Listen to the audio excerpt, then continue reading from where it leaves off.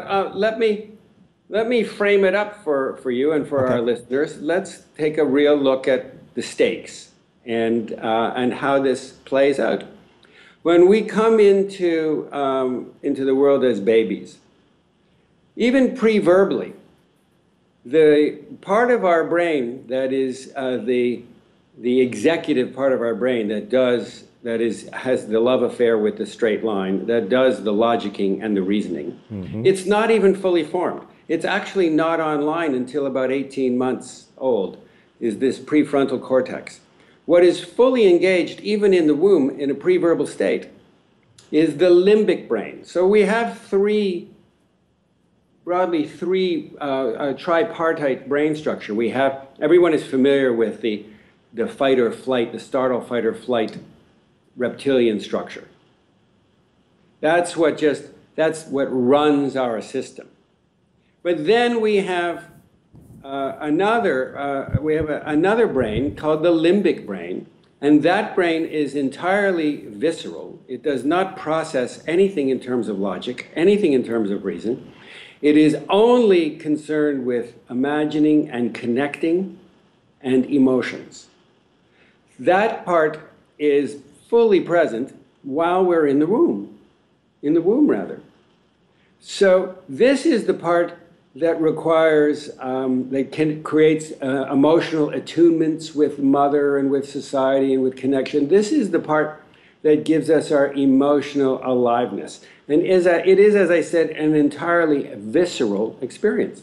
And all mammals have this. If you look at little puppies playing, and if you're playing tug of war with a puppy, that has nothing whatsoever to do with the survival of the species in terms of Darwinian terms. This is not a survival mechanism for hunting. This is pure play. Puppies playing with each other is pure aliveness and play. And that is unique only to mammals.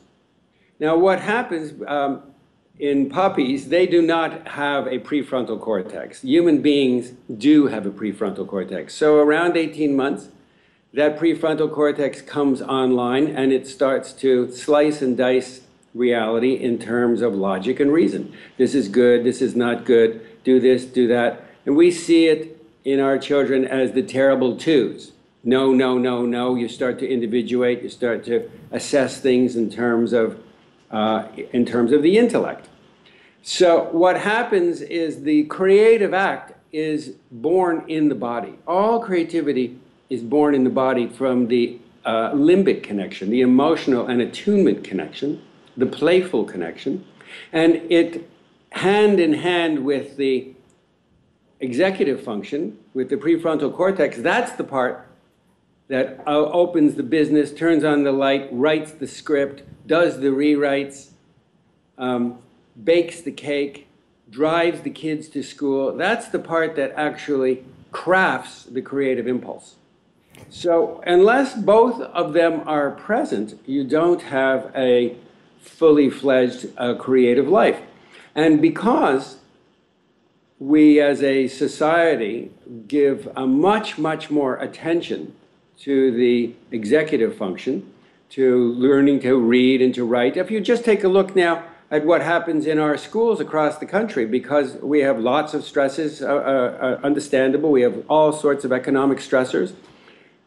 And the first thing that gets cut is the arts program, the music program, the drama program, precisely the kinds of programs that respond to the our limbic nature, the part of our brain function that makes us human.